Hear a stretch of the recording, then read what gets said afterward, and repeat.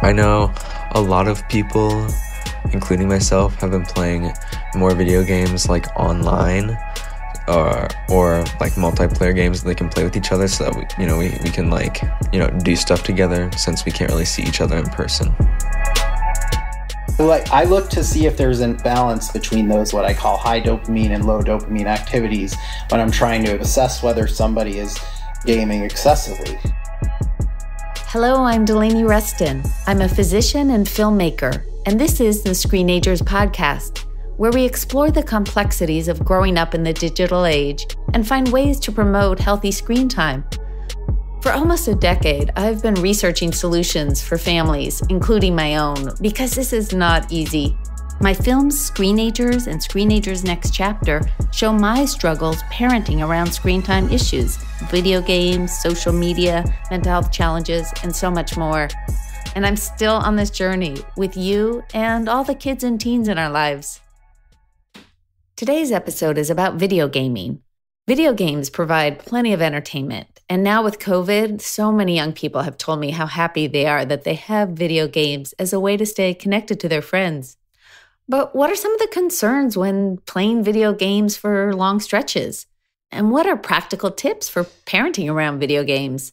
We explore these issues with Dr. Clifford Sussman, and we'll hear from Andrew, who was in Screenagers getting help with excessive gaming, and you might be surprised to learn what he's doing now. But first, here is Ty again, the 15-year-old you heard at the start of the show. I really, really like a game. I think the longest I've ever gone like nonstop is probably like 3 hours. If I play for a longer time, then other things will seem boring or hard to focus, and I'll just be tired from playing the game and stuff. If a kid binges on games all weekend, they may not pay as well attention in school, and they may be more bored than they usually are.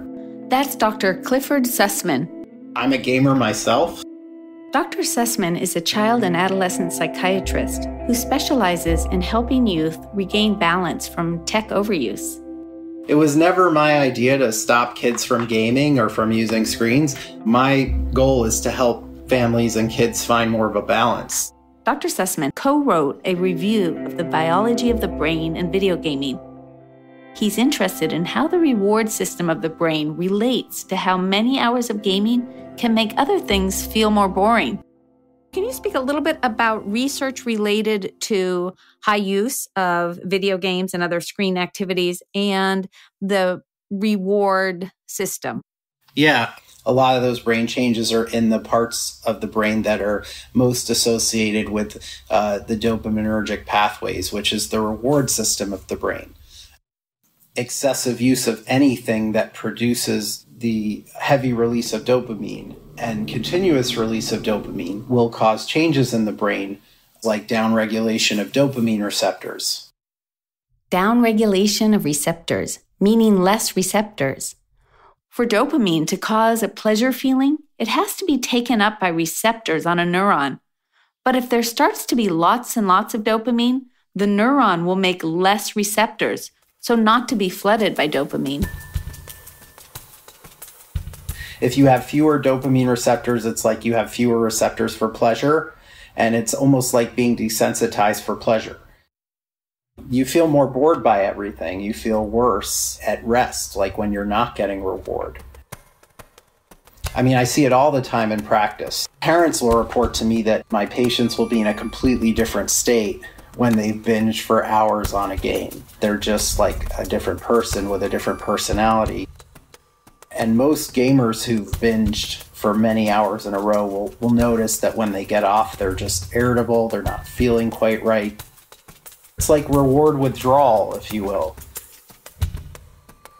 It seems like the only thing that will make them feel better is to get back on a game, but it doesn't quite make them feel as much better as they'd like.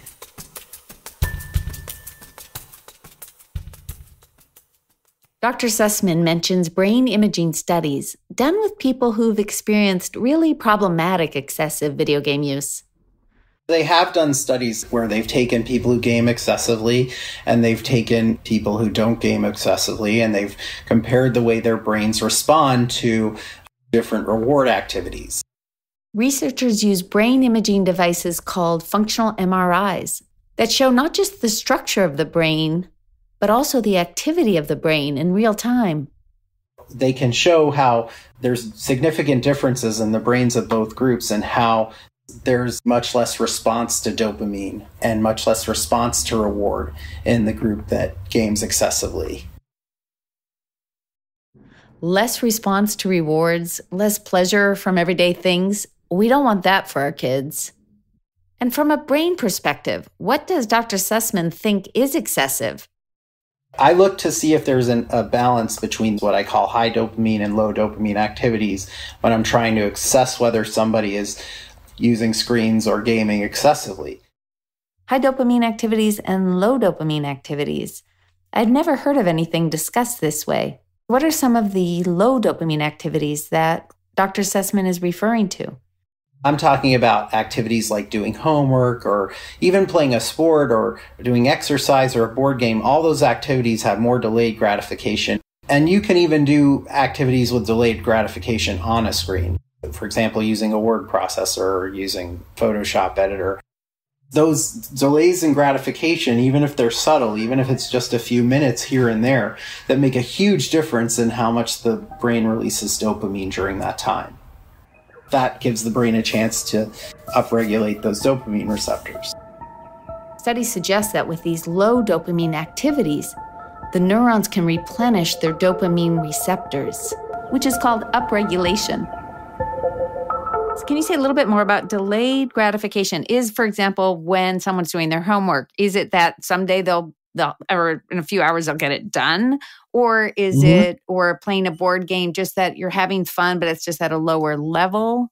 It's not the level of fun. It's more how long you're waiting to get a reward. Even doing an activity like playing a board game that's, let's say, entirely based on a video game and entirely based on some of the types of rewards you get in a video game, because a lot of board games now are wonderful because they're inspired by video game creators. The point is that you've got to set up the board, you've got to read the instructions, you have to wait for your turn. It's not all just coming at you continually. Baking is the perfect example. Even once you prepared the food, you have to wait for it to cook. And it certainly has a great reward when you get to eat the food, but it has a pretty significant delay. So what does this mean for parenting video games? So what I say to parents, just so they have sort of a simple rule to go by, is that if their kid's on for, let's say, an hour, then the low dopamine activity should last at least that long before they're allowed to have another high dopamine block. So that means that if you've just been playing Fortnite for an hour, that whatever activity you do next needs to be low dopamine. So it could be, for example, doing exercise. That's not to say that we're talking about an hour a day. Remember, this is an hour at a time. So a teenager could have several hour-long blocks in one day.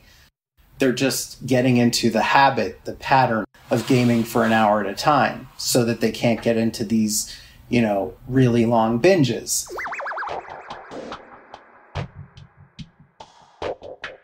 What do you do when a teen says, I want to be a professional video game player? And, they have scholarships to college and whatnot. Well, I've actually worked with more than one patient who were professional gamers who had that with addiction or without, because you can actually be a professional gamer without being addicted to video games. I've even worked on some sort of training schedules for gamers that allow for more of a balance between on-screen and off-screen activities. I completely respect professional gaming as a sport. I get it. Mm-hmm. And so if a teen says, look, I'm really trying to be a professional, you're still going to screen for, okay, do you have healthy relationships? Are you still meeting other goals that you would have? Or is it truly just taking over?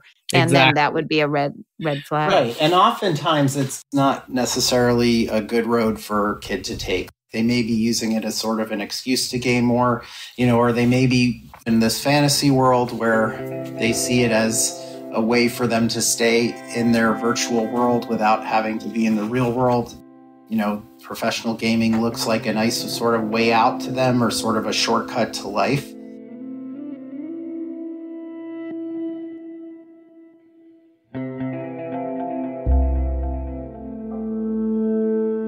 competitive video gaming is becoming more socially acceptable.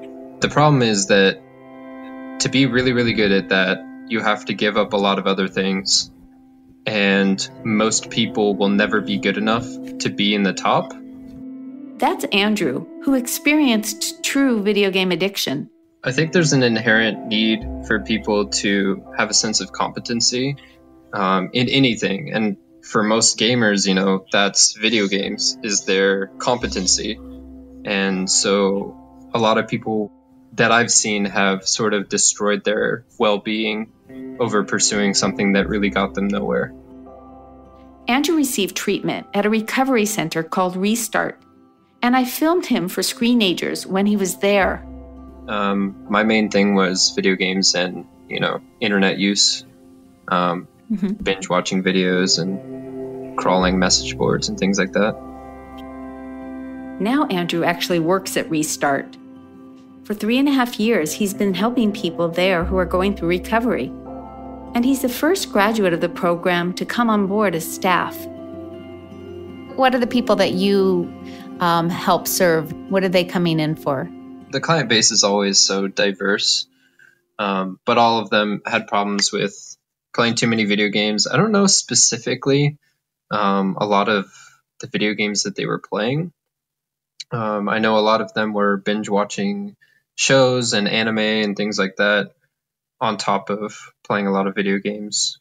I know some of them mentioned Fortnite. One of them mentioned Counter-Strike, Global Offensive. It's a competitive first-person shooter, kind of like Call of Duty. What makes it a kind of a problem versus just teens who watch a lot? What are the signs, or what do you see in people who makes you concerned? I think the biggest sign is that it's taking away from other aspects of someone's life in a significant way.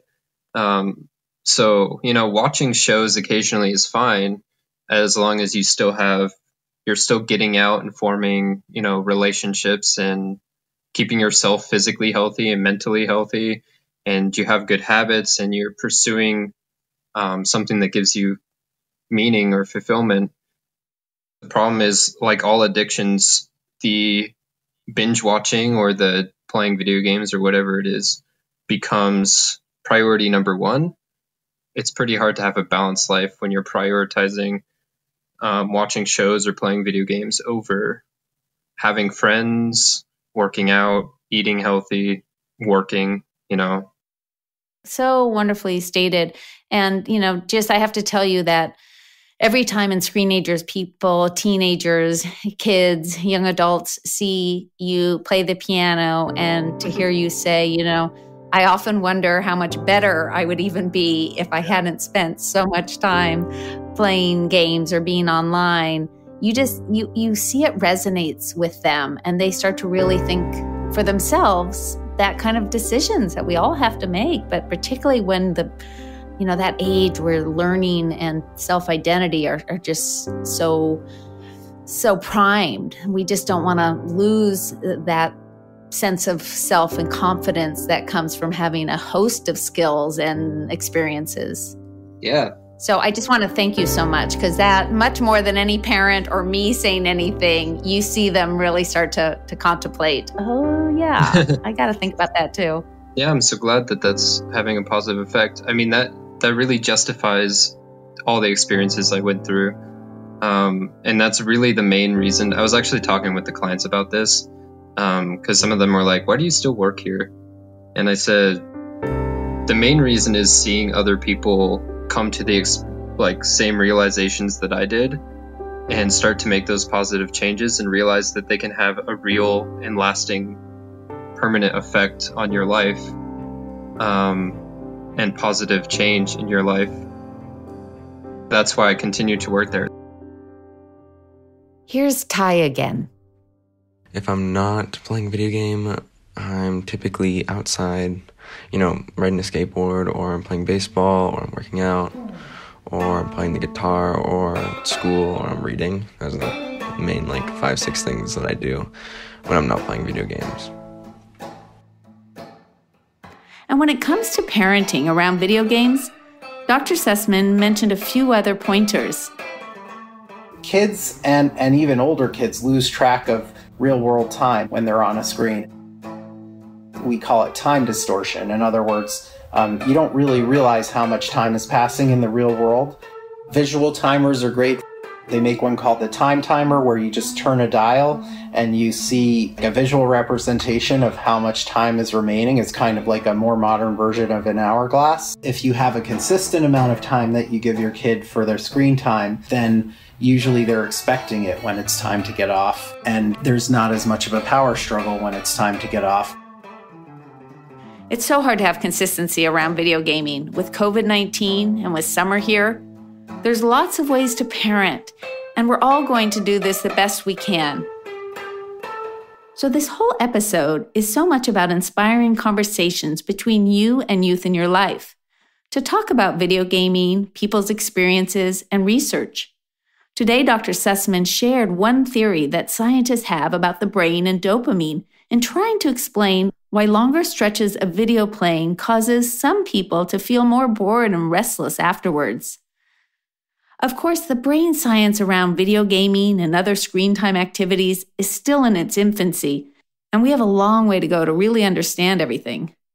What do your kids think about what Dr. Sussman talked about?